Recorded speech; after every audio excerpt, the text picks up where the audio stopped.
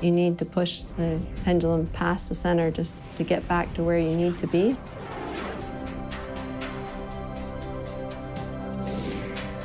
Throughout her career, Dr. Josephine Hill, P.Eng, has been a leader and role model promoting the advancement of women in the engineering profession.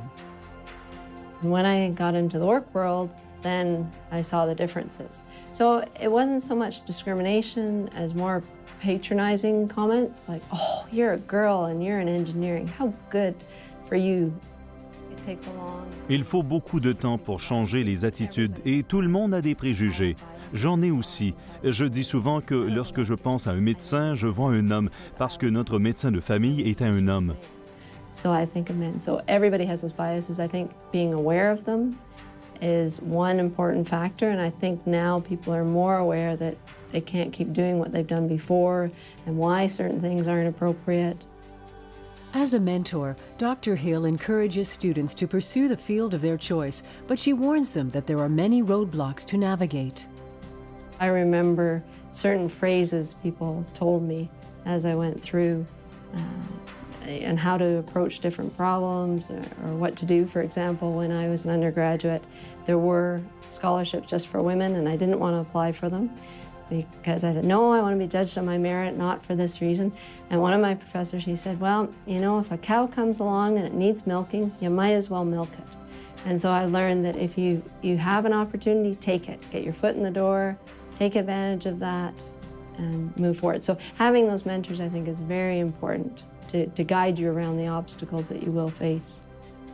Josephine Hill est active dans le domaine du mentorat. Elle est membre de e.s, un système de soutien pour étudiantes, participe au programme Operation Minerva, un programme d'accompagnement en emploi pour filles, et responsable pédagogique du programme de mentorat en ligne CyberMentor.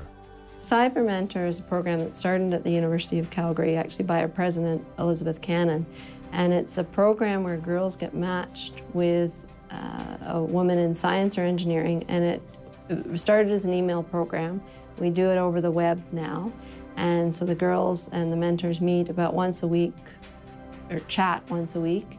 And then there are other events where they can actually meet in person and do different activities. So it's really just to get the word out and let girls know important things like stay in your maths and sciences, don't drop those, because they'll be that much harder later on. She's been a great supporter of women in engineering, whether it's encouraging women to enter engineering or to consider careers in engineering, or has lots of great ideas on how to support undergraduate students, graduate students, and female faculty in the Sherlock School of Engineering. I really love working with the students on the teaching and the research, so I hope I can continue to do that.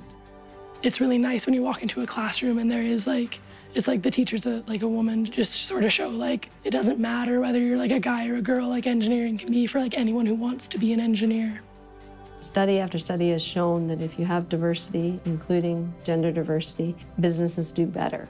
So to approach problems, you want to look at it from different angles, and people with different backgrounds bring those different angles. For promoting the great value that engineering brings to our society, and for serving as a leader and role model, Engineers Canada is proud to present to Josephine Hill, P.Eng, the 2013 Award for the Support of Women in the Engineering Profession.